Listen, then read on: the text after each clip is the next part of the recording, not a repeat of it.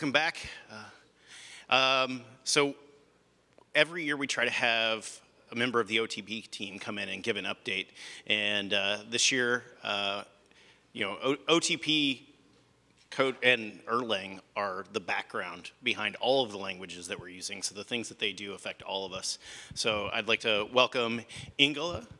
I think I said your name correctly. I'm trying to give us an update from the OTP team. Thanks. Yeah, okay. Thank you. Yeah, I think you got it fairly right. It's Ingela. So ladies and gentlemen, I'm here with you from Stockholm, Sweden, to give you some news from the Erlang OTP team at Ericsson. I will start with some news about OTP 27 that was released in May last year. And then we will go on to OTP 28 that will be released in May this year. So one of the biggest or most visible things that we did in OTP 27 was process labels. So process labels are short descriptions that doesn't have to be unique, that you can associate with your processes. So if we take an example, we can look at some process listings here. And at the top, we have the OTP 26 process listing in our observer application. And you can see that we have a TLS sender process. That much we can deduce from looking at the function name that is initially called when the process is started. But we really don't know much about what this process is doing, if it's a client or if it's a server, or what it's connecting to, or if it has some user process, and what kind of process that is. But if we take a look at the bottom, in OTP 27, when we have used the process labels, we can now see that the TLS sender is a client, and it's connected to www.erlang.org. And also we can see it has a user process that's implementing HTTPS and not LDAP, for instance. So we are increasing the observability of our system in a really nice way. And these labels will show up in crash reports and in Erlang crash dumps too. And of course, you can have your own process labels that you associate with your own processes to increase the observability even more. When it comes to the documentation, we ditched our old documentation format that was XML, and we replaced it with Markdown. And as you can see, we now have a much nicer look and feel and more modern of our documentation. And also we have restructured a lot of the content and enhanced it in other ways. But the intent is also that it should be easier to contribute to our documentation. So if you feel that it needs improving somewhere, you're welcome to make a pull request. And here's a small example of how API documentation could look like with our newly supported triple quoted strings to make it easy to write multi-line comments in the code. We also introduced some new sigils to facilitate writing documentation strings. So you see example 1 and 2 here. We have binaries that are UTF-8 encoded is the default. And we also have example 3 and 4 to show you that you can have the output as a list of characters or a binary, and you don't have to use to verbose escaping. And if you want to know more details about these sigils, please have a look at our user guide. And the most popular open source contribution to OTP 27 was the JSON encoding decoding module that was contributed by Mihao at WhatsApp. So thank you very much, Mihao, for that contribution. And if you want to know more of the details of the OTP 27 release, you can have a look at our blog. So let's move on to OTP 28. In OTP 28, we're going to have something called nominal types. And these are types that are distinguished by user-defined names. So for instance, we could define the nominal types meter and foot, and they would both be compatible with the built-in type integer, but not compatible with each other. So if we in our program mix up meters and foots, Dialyzer is going to complain, which is a very good thing, because if we mix up meters and foots, we are going to get very strange results that might have disastrous consequences. We are also introducing something called SIP comprehensions, and SIP comprehensions was proposed a very long time ago, actually, like a decade ago or something or more in EEP 19. But since then, a lot of things happened to Erlang, so we had to write a new EEP. But the SIP comprehensions is the same suggestion in general. But so what is a SIP comprehension? And I would want to explain it by just first saying or telling you what a list comprehension is. So a list comprehension is a way to generate lists from a couple of generators. And then you take all the elements of the generators and you combine them in all possible ways. And then you get the Cartesian product. But if you have a SIP comprehension instead, and you take the elements from each generator and you zip them together so that you get a smaller result set. And we also introduced something called strict generators. So for normal list comprehensions, if you have an element in the generator that doesn't match the match expression of the comprehension, it will just be filtered out. But if you use a strict generator, you will now get a runtime error.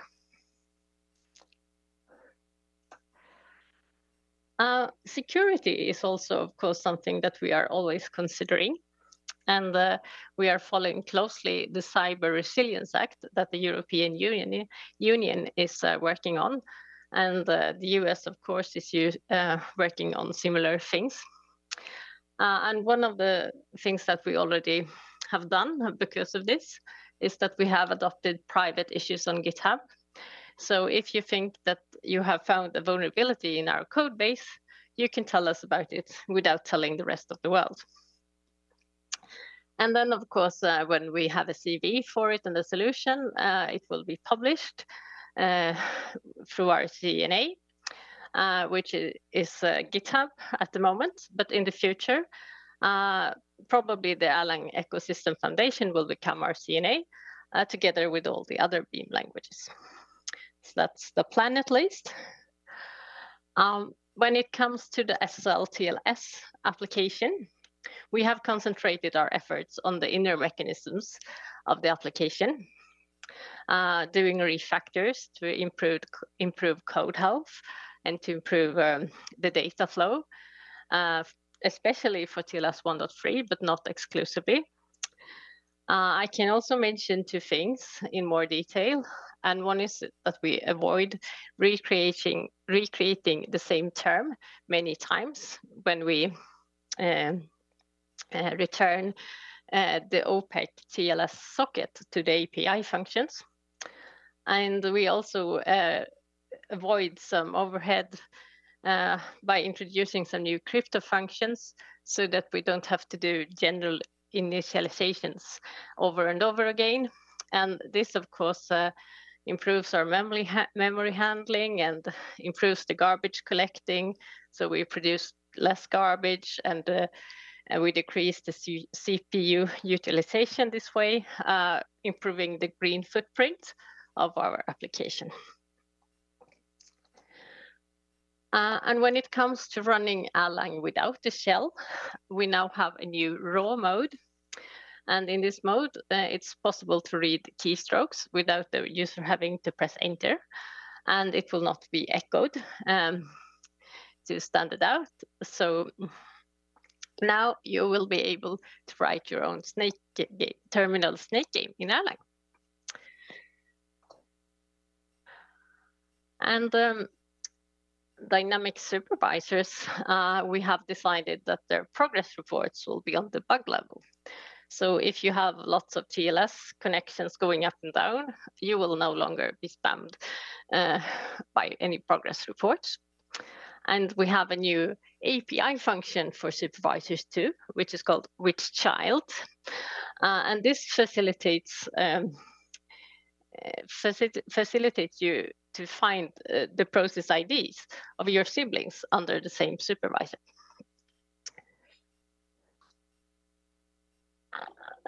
Floating points can now be written in any base, and you have some examples of this here.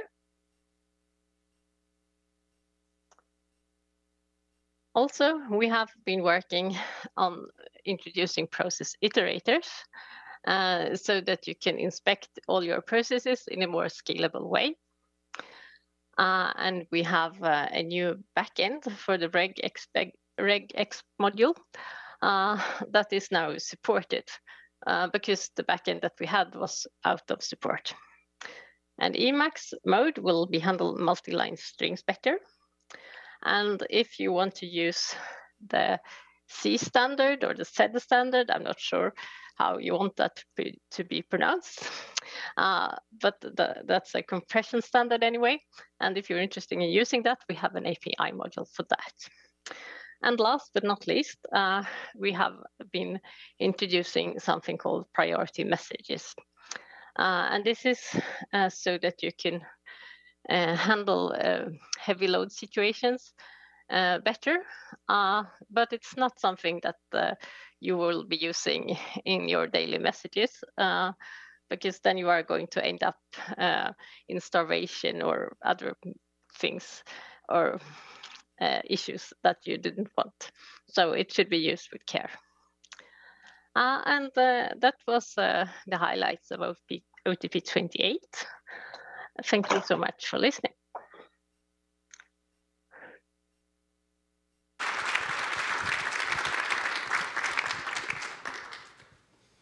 We have questions.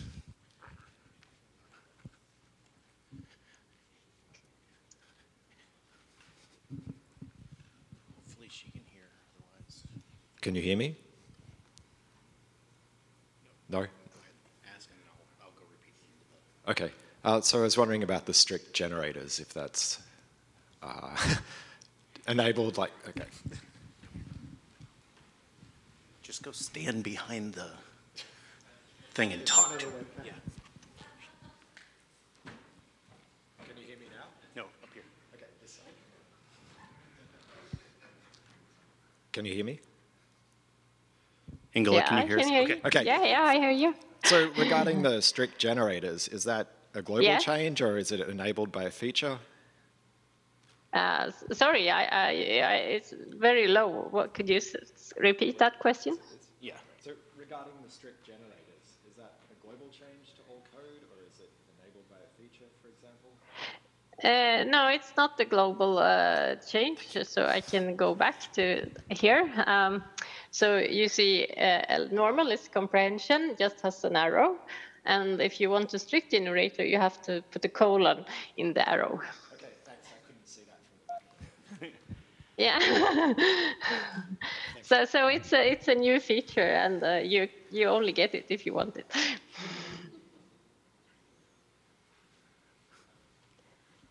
So this could be useful if you are iterating over something where it's like you want everything to be in. You don't want to filter anything out, and it's an error if you have something that doesn't match. Anybody else? Yep. Francesca? You,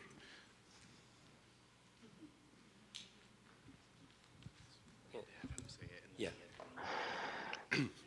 So, yeah. Can you hear me, Ingela? Yes, I can Hi. hear you. So, Hi. hi. Sorry you couldn't make it in person, but hopefully next year. Yeah, maybe. I had a quick question. There's been a lot of really, really good cooperation with the general community. So, going beyond the airline community, but the Elixir community. I know you've got regular calls with WhatsApp. Could you maybe dwell a little bit into the changes which have come in, not because Ericsson actually needs the features, but because they've been maybe contributed by the community or encouraged by others? Yeah, well, I mean, the SIP generators is not something that was from Ericsson. It was from the open source community, but as I said, a very long time ago, and then we didn't really have the time or to actually implement it, even if we didn't think it was a bad idea until now. So we wrote the second EEP, but that was just doing things to say, okay, how is this working with maps, for instance, that didn't exist when the first EEP was written. So the basic functionality of SIP generators is the one that was suggested in EEP 19 by open source community.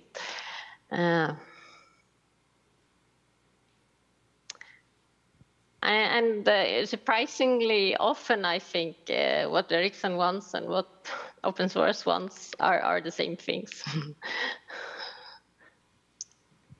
But open source community is often more quick-footed, so Ericsson benefits, I think, from that. anybody else? Uh, Anybody? Nobody wants to get on stage? This is your chance. All right. Well, Ingela, thank you very much for your time and for sharing with us. We appreciate having you as always. Have a wonderful day. It was nice coming. I hope that at least once I get to go to the US conference also. But yeah, I think it's since the pandemic, it has been harder to to do all the traveling. But yeah, we'll see. Hopefully. All right, thank you. Give a round of applause, everybody.